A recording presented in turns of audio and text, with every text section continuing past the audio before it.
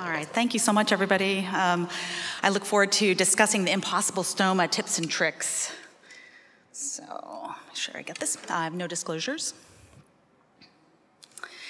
So I think all of us have been in the situation where we've encountered an impossible stoma, where we're sweating in the operating room trying to figure out how we're going to make a functional stoma for a patient and trying to avoid something that looks like this down the road, either a stoma in a wound, in a incision or a scar where basically it's impossible to pouch. On the right side there, a stoma that never was really able to come up to the abdominal wall without tension, so therefore separated from the mucocutaneous junction, got ischemic, and is now retracted. This is terrible. And then finally, even stomas where you may have a lot of length, but you've devascularized it so much that it becomes ischemic and dies. So, you know, I had to ask myself when I was preparing this talk, why are stomas actually difficult in these patients? And I came up with this list of risk factors, so to speak, and sometimes a thick abdominal wall in combination with a thick and foreshortened mesentery can make it very difficult to bring up a stoma that's appropriate. Somebody who has a bowel obstruction, you're dealing with very dilated bowel that's very difficult to mobilize and maybe very, very dilated to the point where it's very hard to get it through a small stoma opening, putting them at risk for a peristomal hernia down the future. Somebody who's had prior incisions and multiple scars on their abdomen that you're trying to avoid and place a stoma in the right location for them. Somebody who may have had mesh from a previous hernia repair, for example, that you're trying to get around or get through. And finally, patients who are basically critically ill in the operating room, you're trying to hurry along and get through the operation. And those are patients that most often need the stoma. So this is my list of things that we're going to talk about a little bit today. So I think the first question that I ask myself in the operating room is, does this patient really need a stoma? And I'm weighing those risk factors of not giving them a stoma versus giving them a stoma and sort of thinking down the line about whether they can ever have the stoma reversed. Certainly, I also try to think if there's a way to give them a temporary stoma, because even a temporary bad stoma is better than a permanent bad stoma. Sometimes a primary anastomosis and then moving upstream for a temporary stoma is possible in some cases. If you have the luxury of it preoperatively, stoma marking is, of course, the best way to try to optimize stoma placement, stoma function down the road. It's well known that preoperative stoma marking is actually helpful in decreasing complications and length of stay. And then there's this old adage that it's better to create an ugly stoma in a good location than a pretty stoma in an ugly location. And so if it's possible, of course, wound ostomy nurses are wonderful. We try usually to put an ostomy in the quote-unquote ostomy triangle, and that is outlined by the umbilicus, the anterior superior iliac spine, and the pubic symphysis, away from folds, scars, away from the midline. But actually, this ostomy triangle doesn't really work for many of our patients, especially considering somebody who may be bedbound or somebody who may be morbidly obese who can't actually even see the ostomy triangle. Certainly, ostomies have to be placed where we think it would be the best functional situation for that particular patient. So coming back again to preoperative stoma marking, this is a patient who obviously is obese, also has had multiple operations, has lots of scars, has a large pannus. And you can see that this patient was marked both in the standing and the sitting position, and both markings are in the upper abdomen. The abdominal wall is thinner in above the umbilicus, and so this is helpful for getting the stoma up through the abdominal wall, and also because the patient can actually see where the stoma is located. This is a patient who looks perfect. They're reclining on the left side there, so of course in the operating room it looks like it's a perfect stoma, but as soon as they stand up, you can see that actually all their skin folds cover up the stoma. So this would have been something that would have probably been caught in a preoperative stoma marking. Sometimes you don't have the luxury of meeting the patient ahead of time. You walk into the operating room and you're having a patient that looks like this, and you're trying to figure out where you're going to end up putting that stoma.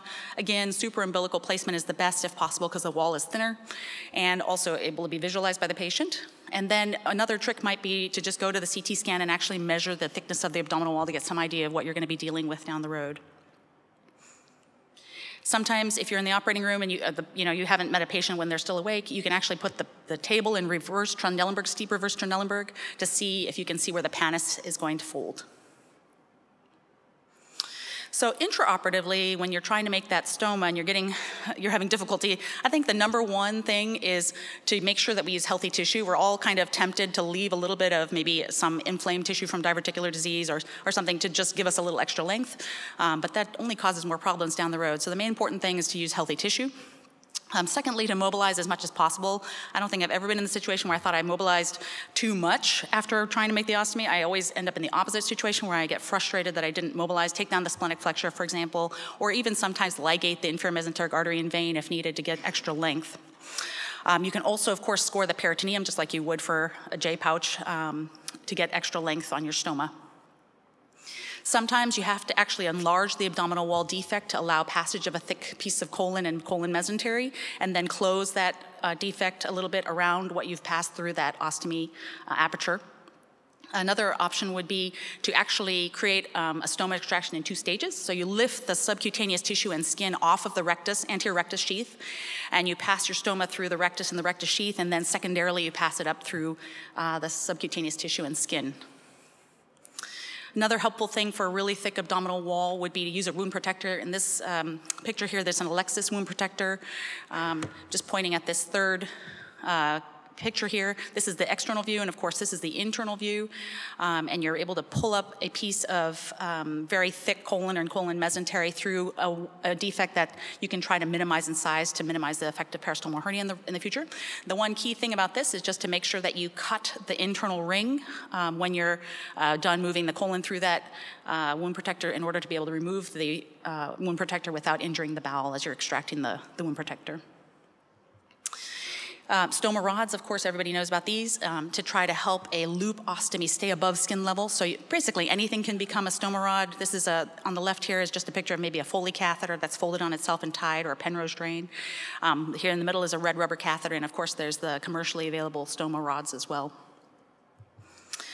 Another option would be to try to change the shape of the stoma. For example, on the left there, if you're trying to make a loop, you need a loop colostomy, for example, and the colon mesentery is extremely thick, maybe the abdominal wall is really thick.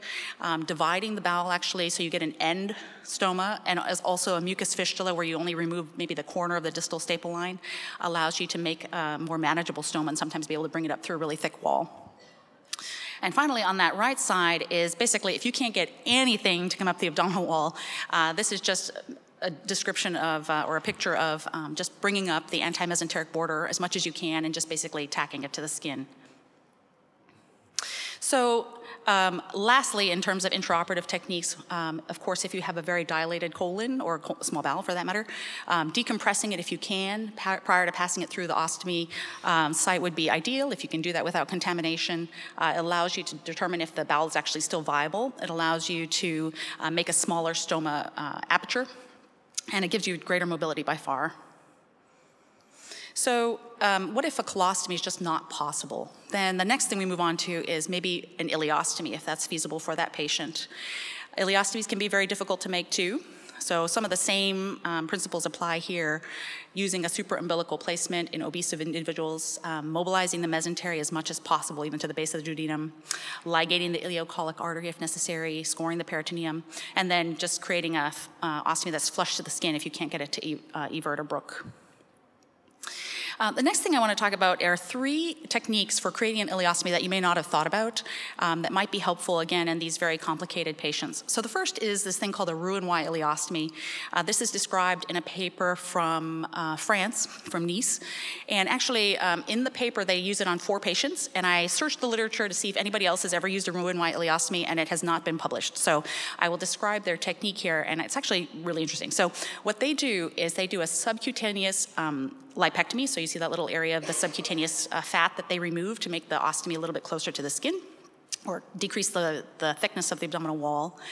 They divide the terminal ileum or distal ileum about 40 centimeters proximal to the ileocecal valve, make their roux limb here leading up to the skin about 20 centimeters here, and then they staple a TA stapler across this distal portion so that, of course, the bowel contents come out through the ileostomy. In their 4 patients, actually this worked very well.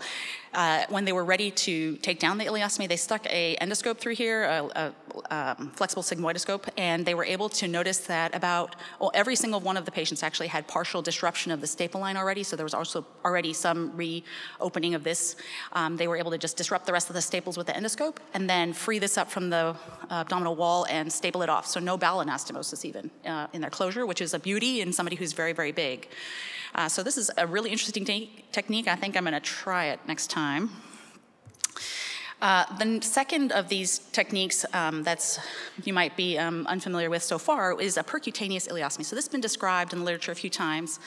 But what it is basically is using a jejunostomy tube placed in the distal ileum and inflating the balloon to occlude the bowel lumen. And then, of course, you have to make sure that this portion of the tube that's has these fenestrations are in the proximal limb, so all of the succus basically can come out through the through this jejunostomy, percutaneous ileostomy.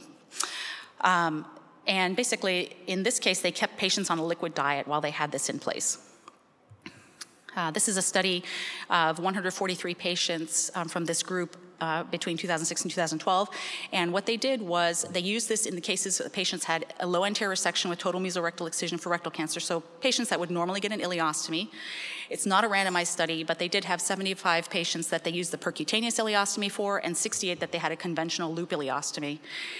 What they did for the percutaneous ileostomies was a barium enema on post-op day 8 or 9 to make sure that the anastomosis had healed well before they removed it. Their 30-day post-operative complications is interesting. The percutaneous ileostomy, there was one anastomotic leak where they had to convert to a regular ileostomy and 3 wound infections where the percutaneous ileostomy tube had been placed. But in the conventional ileostomy, actually there were multiple post-operative complications, leaks, bowel obstruction, stoma stenosis, wound infections, and then peristomal hernias. When they looked at their post-closure complications, so in other words, patients who had their ileostomy closed or their percutaneous ileostomy removed, again, they found further more complications than those that had their conventional ileostomy reversed. And actually, I should mention that only 80% of the conventional ileostomies actually had them reversed down the line. So this doesn't mean that percutaneous ileostomy is actually a good thing, but I think it's something to keep in your back pocket if you really can't get a stoma up to the abdominal wall. And then finally, this is a virtual ileostomy. That's the third technique that I wanted to talk about today. So this is a paper from Spain. And what they did was, again, in patients who had a low colorectal anastomosis, who would normally get an ileostomy, they tried this technique of virtual ileostomy. And what that meant was that they put a vessel loop around the distal ileum, about 20 or 30 centimeters proximal to the ileocecal valve, and they exteriorized that vessel loop through where they had a 5-millimeter port, trocar, at the ileostomy site. So, and then they sutured this vessel loop to the skin, and they left it there. And for those patients that eventually needed conversion of a virtual ileostomy to a real ileostomy, it was very simple. They were able to just basically open the skin, bring up the loop of bowel, and mature a loop ileostomy. And actually, they described doing this under local anesthesia. But in this paper, it's a retrospective study. They had 44 patients undergoing this the virtual ileostomy. They did a flexible sigmoidoscopy on everybody on post-op day 3. They had 8 of them that had to convert to a real ileostomy, all of whom actually had their stoma closed down the road. And the vessel loop, of course, would be removed if they were discharged without a problem. So certainly, again, this is not a technique to use in a patient that absolutely needs some kind of stoma, but if they're on the fence and you're thinking that you may be able to get away without one, this may be an option for managing that difficult patient. And my very last slide is just a patient that we had recently who actually has a beautiful stoma. You can see here right on the left side, on the patient's right side, with the stoma bag there, but unfortunately their abdominal wall dehisced and they ended up with these intercutaneous fistulas, interatmospheric fistulas actually. And I just want to describe what we did in order to manage this patient, because this I would consider a difficult ostomy. So we actually we used the wound vac system. We made a donut out of the gray sponge and coated that gray sponge in the sort of tegaderm-looking plastic. And we placed that donut right over the area to isolate the 2 fistulas there. We then placed vac sponge, white vac sponge, over the rest of the abdomen and used that as a conventional vac system. We put a stoma bag on top of the fistulas. The one trick I would say is that we actually put the stoma bag, which had a Mallinckrodt tube in it with fenestrations, on a little bit higher suction than we put the actual vac over the rest of the abdomen in order to sort of preferentially draw out any of the succus into the ostomy bag and keep it from being on the rest of the abdomen. And of course, this is actually not the same patient because we haven't gotten to that far, but our goal would be to get to this point where we basically have skin grafting over the rest of the abdomen and then an ostomy that is a little bit better managed in the wound itself. So in summary, for that impossible stoma, I think there are just a few key things. Preoperative stoma marking is key. Mobilizing as much bowel